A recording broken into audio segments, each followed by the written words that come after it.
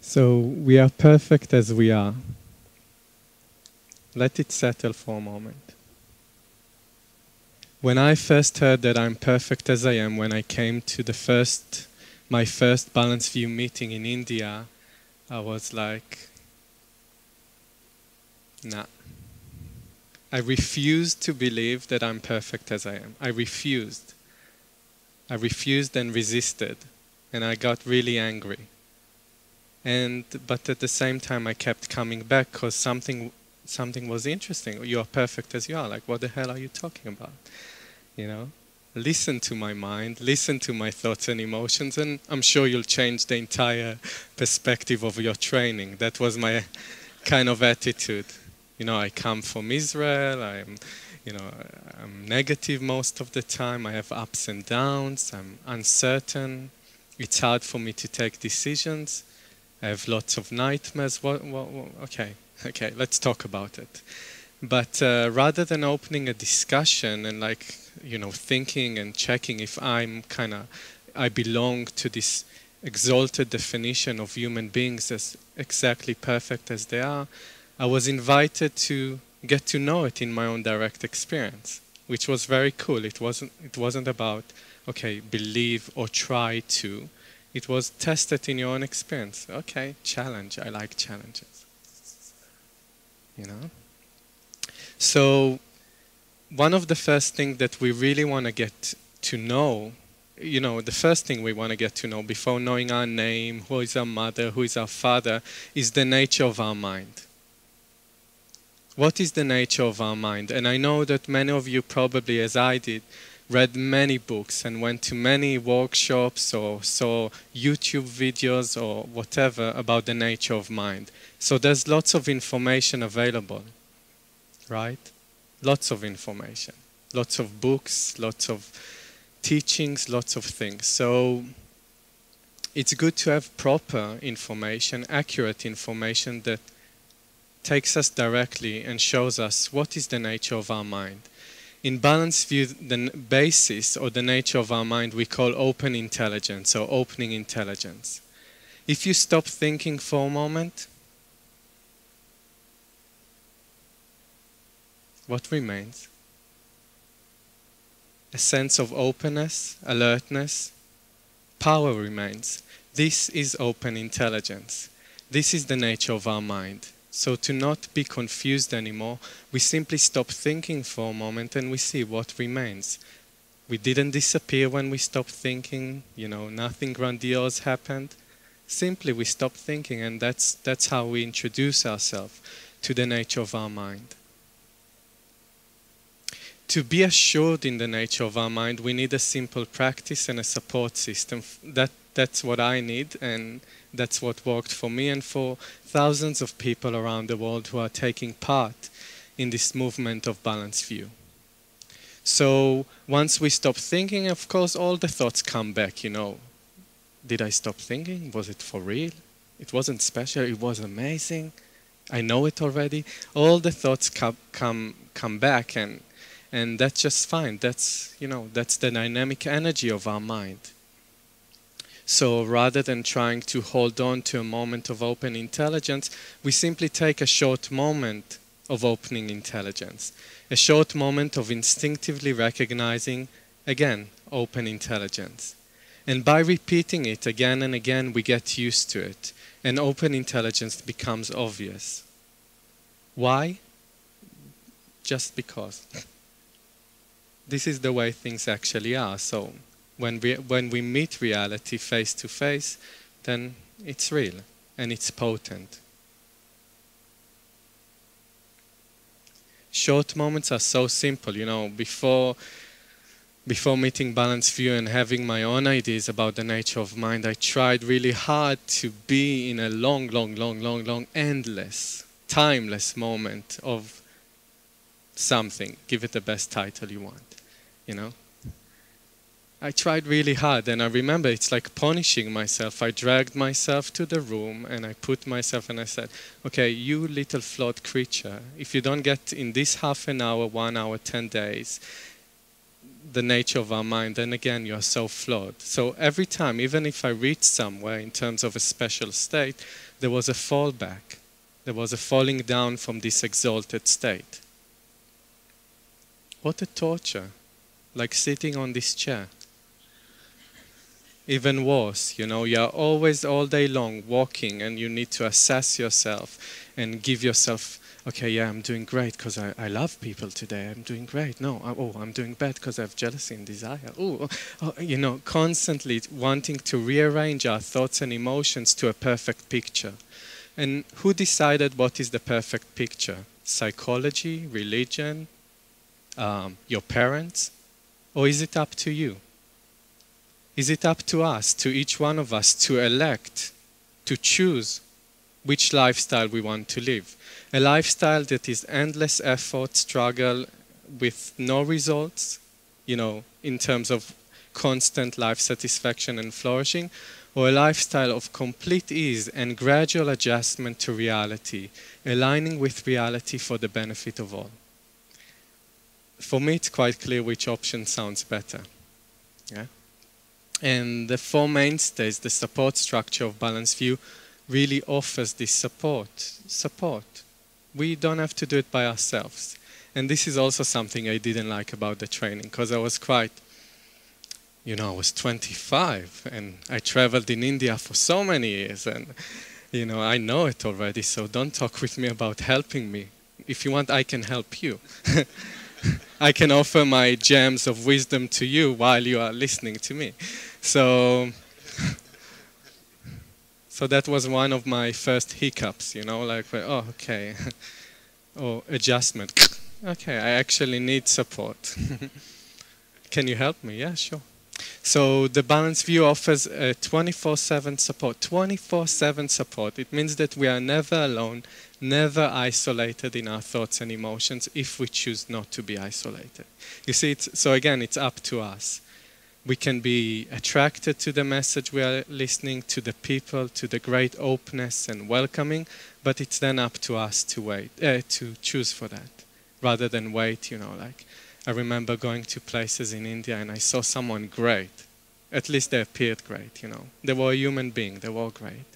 And I was looking at them, wow, it will never happen to me, right? I was just so hopeless. But I tried hard, and finding the Balanced View really gave me the answer and purpose for my life. So life satisfaction and flourishing, it's just the beginning point, where we see, okay, regardless of what I'm thinking right now, I can take a short moment of complete stability and openness to allow my data stream, which is thought, emotion, sensation, or other experience, to allow it to flow on by. Like a flight path of a bird in the sky. It leaves no trace. Even if you think it leaves a trace, it doesn't. Or a design drawn in space. All of our thoughts and emotions, they are exactly the same. Data. They leave no trace. So when I kind of tested it in my own experience, so for example with deep sadness or depression, I think some of you can relate, or anger for example, I was like, wow, it leaves no trace.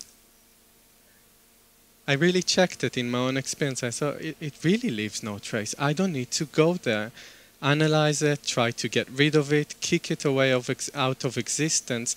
It really is no problem. It's just the dynamic energy of pure benefit. All happening in a great expanse of equalness and evenness. So kind of, you can say, with the adjustment to reality, my life suddenly changed from wanting to have only positive data streams, the correct ones, which again, who decided? You should decide which ones are the correct ones. Or to decide that all are great, all are the potent benefit of open intelligence. So rather than being really busy with that from morning till night and also during the night, and especially when waking up, that's the most intense time, for me at least, where everything is just all the data streams are there and I need my responsibility to arrange them in order to have a good day. Oh goodness. So if we don't need to do it, there's a lot of time during the day. There's a lot of energy.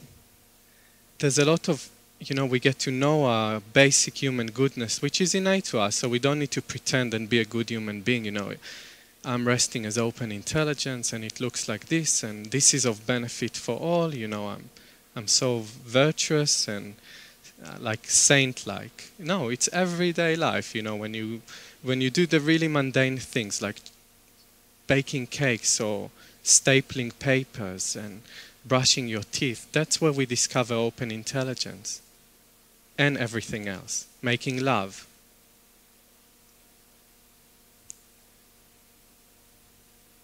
Giving a speech. Cooking. Everything. Everyday life. That's where we want to find open intelligence. And it's there for us if we choose to recognize it or not. Moment to moment, open intelligence is the most important choice. So I'm not so focused anymore on which thoughts I have right now, or my sensations in the body. I don't ignore them, I don't replace them or avoid them. I just allow them to be as they are. Like I would allow the brilliant sun to be exactly as it is, or to allow pure space to be exactly as it is. It's not a big deal, and it really, really doesn't require any effort. However, changing our thoughts and emotions and assuming or trying to get rid of them requires lots of effort. Try now to change your thought to something else. I see everyone's like...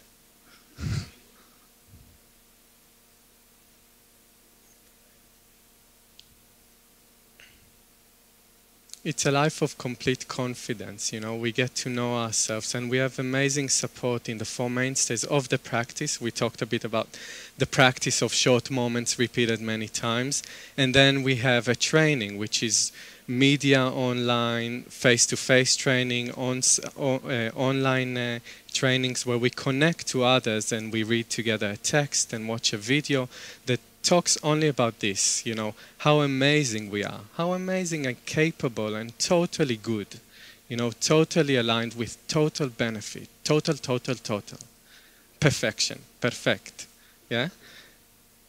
Always perfect, always, always perfect. So, and also we have a trainer who is there to support us and guide us along the way in a very customized and personalized way.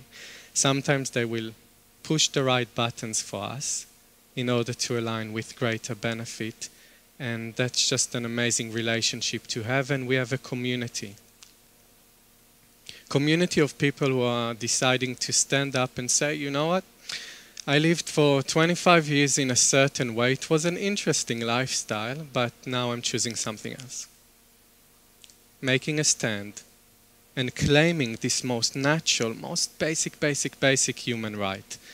You might shout about different human rights, but wait, if you don't know the nature of your mind, stop for a moment and take responsibility and know that this is the only way to be effective and of true and potent benefit.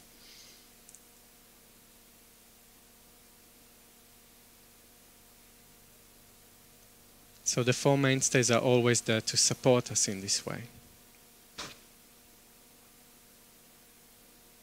Like here in Stockholm, so good, we came from Skåne and we received such a warm welcome. We met all these shining people, and together we create this amazing event that inspires people to know the nature of their mind.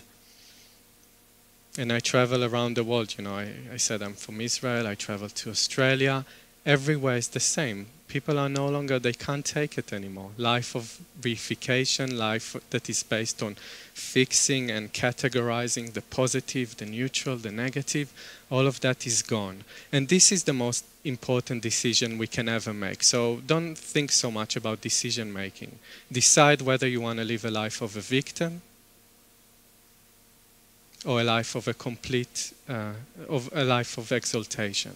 So this is the most important decision to make, and from there we'll have all the know-how along the way and the proper support to make the most important decisions. Where to go, what to eat, this is one of my most important choices of the day. What to do with my money, to get married, to have children, to this, to that. All of that is revealed one moment at a time. So no need to think and stop like, oh, where should I take decisions from? You take it from open intelligence.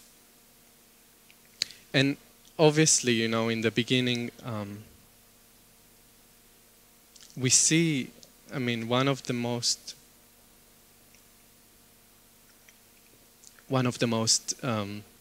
or can be one of the most challenging things is when you immerse yourself in the community of balanced view, you immerse yourself in a community of people who are so powerful and so potent and so inspiring that jealousy might arise, and you might start to compare yourself to others. Whoa, they shine more than me, and they are of more benefit than I am. Ooh, look at them. Oh, I'm still focused on my data streams, you know. So there's lots of things along the way that we'll see, and that's very powerful. We are inspired to be the best we can. So, you know what's the best solution there? Wait, I'll check it. Short moments of open intelligence. Repeated many times. Until it becomes continuous and you don't mind being jealous. And you don't mind being angry. There's freedom in immediacy of perception regardless of the description. Check it right now. There's freedom. Freedom, woohoo, freedom, you know. The freedom we are all looking for, the exaltation we are all looking for, the peace we are all looking for, the cooperation we are all looking for. It's innate, it's already built in, so you don't try and look for it somewhere else. It's already there, in the current perception, inseparable. The power is inseparable. Like the color blue in the sky. If I sit and tell you all the thoughts I have right now, you'll be probably kind of backing, reversing out of the door and like, whew, okay, I don't want to be in the same room, you know. But it doesn't matter. We take it back to the essence, open intelligence, and that's how benefit for all opens up. And you know, in the beginning it might be like, whoa, open intelligence, you're like all over the place. That's definitely was for me and still a bit. But after 6 years, because it's the most amazing thing, so come on, you know. It's better than the best musical, or it's better than a really, really good meal. It's like everything I ever wanted. Better than the best sex. Ooh. So, or from everyone liking me, it's even better than that. Or from being successful or having lots of money. You see, the priority of life really starts to change. So it might be time, and also I experienced like a few years into the training where the excitement wasn't there so much. It wasn't present in the form of lots of, you know, excited data. So I was like, dear trainer, I love the training, but I'm not excited anymore. And even I feel sometimes boredom. And you know what was the response? Okay, it's totally fine. You're perfect as you are. Let it be as it is. Wait, are you sure it's not more complicated than that? You know, I don't need to go to someone to talk about it a bit more, or tell all of my friends and family that I experienced this deep, strong emotion. No, you can really allow it to be as it is and see how it resolves like a line drawn in space. And then you are there, totally available regardless. You know, I don't need to do things only if I like them. I do things because I know that they are of most benefit to all, whether I'm bored in terms of my descriptions or excited that I can run all over the place and shout with glee. All of that is included. So you see, it really changes the way we relate to ourselves and others. I mean, I'm very excited today, but I don't know if it's because of the open meeting or I drank a really potent, strong green tea.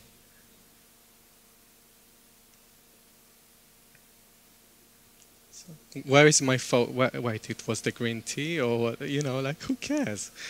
Who cares? I want to connect. You know, you made the effort to come here, so we want to connect to you and share our own direct experience and inspire, hopefully in some way, to know that you are perfect as you are. Let it settle for a moment. You are perfect as you are. Exactly as you are. Nothing about you needs to change.